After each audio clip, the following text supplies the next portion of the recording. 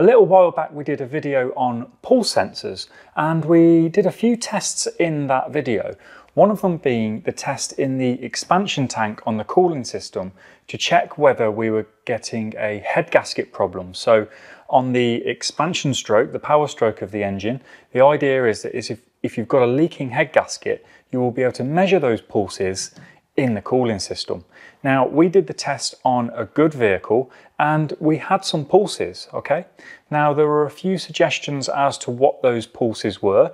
A few people suggested that it could be the cylinder walls actually expanding and flexing on the power stroke, causing those fluctuations in pulse. Another person suggested that it could be the engine speed. So as the engine goes on every power stroke, the speed increases, and they were suggesting that that could be seen in the expansion tank.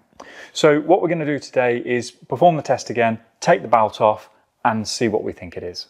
Okay, so PicoScope is running. I've got the little Rotkee pulse sensor. I quite like this little tool at the minute. And this is an ore tool, like a bung. It's supposed to be used with the smoke tester, okay? So all we're going to do is push that onto there.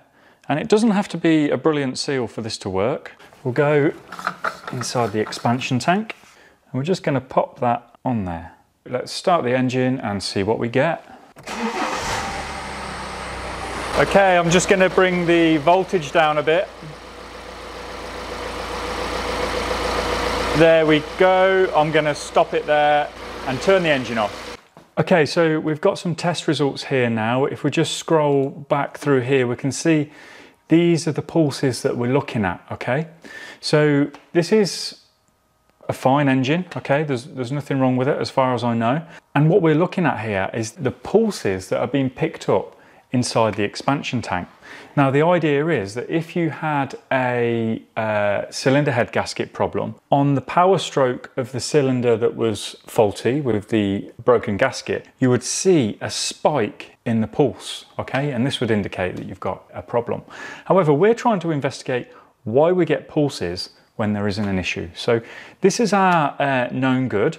We will take a reference of this so we can compare it to the next one. Let's just go for a red there. And I will save this waveform. You can go and find this waveform in the free access area of the Mechanic Mindset training site. Okay, so let's take that belt off and see what we get. Okay, so let's run the scope. Wow, okay, so we get a very similar waveform. So what you can see there is that we're still getting those pulses and they are pretty much, you know, aligned with what we had before. We haven't got a trigger on this, so you know we're not lining them up. However, we haven't got this kind of waving up and down, okay?